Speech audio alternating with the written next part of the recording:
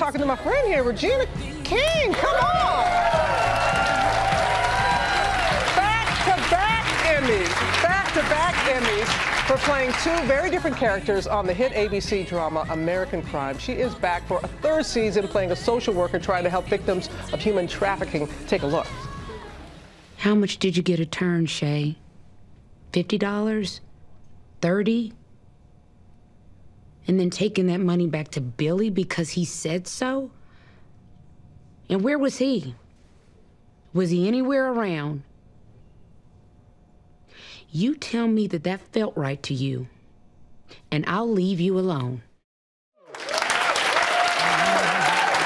Hi, Regina.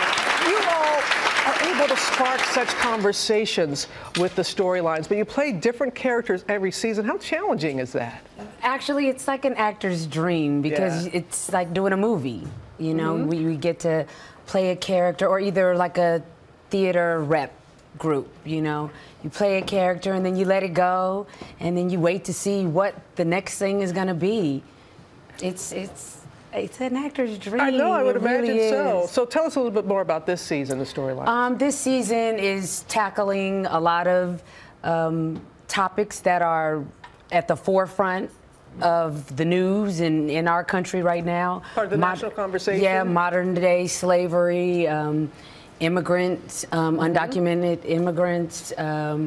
I play a social worker who's actually works with children who are victims of sex trafficking. And these things are chronic problems, but we seem to always have our finger on the pulse, and our show comes out at a time when the conversation is really out there, you know. And I don't know, I just feel really lucky to be able to be part of something that's helping to make conversations go between people who have differences. Right. Because when you have conversations with those that are alike, it's just kind of talking in a circle. But when you're talking, and my mom, I always remember her saying that we have more in common than not, similarities, and you don't know that until you start, talking to someone who seems to be different. Right, but you find those common grounds. Yeah.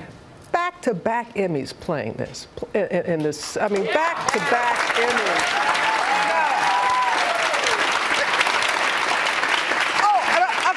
That's your cousin from Alabama. I forgot to tell you. Cousin from Alabama? Oh my gosh, she looks like a hook too right here. I just saw her in the background like that. Now, does your mom keep one of the Emmys?